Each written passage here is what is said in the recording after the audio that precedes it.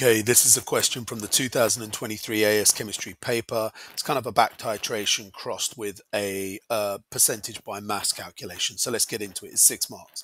So magnesium hydroxide is used uh, as an antiacid to treat indigestion. The student does an experiment to determine the percentage by mass of magnesium hydroxide in an indigestion tablet. We've got 40 centimeter cubed, that's the volume, and we've got 0.2 mole per decimeter of hydrochloric acid in excess.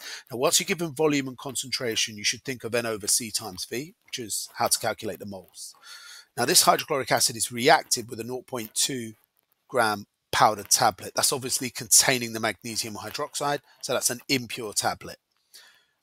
All of the magnesium hydroxide in the tablet reacted with the HCl in this reaction below. And we can see there's a 2-to-1 ratio here. That's the important thing. Now, the amount of HCl remaining at the end of this reaction, remember it was in excess, is titrated with sodium hydroxide. We'd be given the volume and concentration again. So this should also remind us we're going to have to use this triangle we've already written out, C times V. Calculate the percentage by mass of magnesium hydroxide in the indigestion tablet, 6 marks. Let's go. Stick around. I'm gonna have to science the shit out of this. Okay, so first step, you start at the bottom with these back titrations. When they do a titration on an excess, you start at the bottom. So we're going to do 29.25. We're going to divide that by 1,000 because that's centimeter cubed. We want to turn it into decimeters. Now you can just put this in your scientific calculator and times this by the concentration, which is 0.1. Make sure you use brackets, otherwise you're going to get the wrong answer. And then you get your moles of sodium hydroxide. So 29.25 divided by 1,000 times 0.1, we're going to get 2.925 times 10 to the minus 3. Now, they're the moles of sodium hydroxide. Now, remember the sodium hydroxide reacted with the remaining hydrochloric acid. And as you can see from the equation I'm writing here, that's a 1-to-1 reaction. And you can tell that because, it's 1-to-1. One hydroxide ion with one hydrogen ion. It's a 1-to-1 reaction. Now, this tells us that the remaining HCl was 2.925 times 10 to the minus 3 moles, the same as the sodium hydroxide. So now what we want to do, as we have the remaining HCl, we want to work out what the original amount of HCl was that originally reacted with the powdered tablet.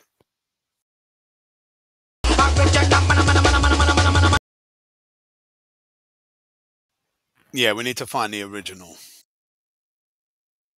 40 centimeters, which is the volume. Turn it into decimeters, so we need to divide by 1,000 again. And then multiply by 0.2 mole per decimeters.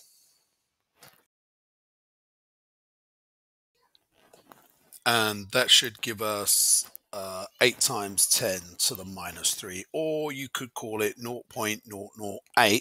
And that is the moles of the original hydrochloric acid that reacted with the indigestion tablet containing the magnesium hydroxide. Now, if we check out the ratio, it's 2-to-1 in the equation. This means that if we take the original and we subtract the remaining that we worked out at the start, we'll find how much hydrochloric acid reacted with the magnesium hydroxide.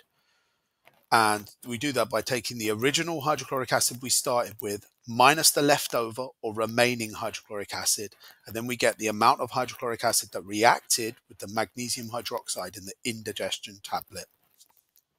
And if we do 8 times 10 to the minus 3, take away 2.925 times 10 to the minus 3, we get 5.075 times 10 to the minus 3 moles. So that's how much hydrochloric acid reacted with the magnesium hydroxide. Now, if we check the equation, it's 2-to-1.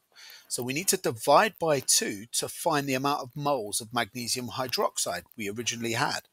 You can see here 5.075 times 10 to the minus 3, and then we need to divide that by 2, and we're going to get 2.5375 times 10 to the minus 3. So that's how many moles of magnesium hydroxide were in the 0.2 powdered tablet.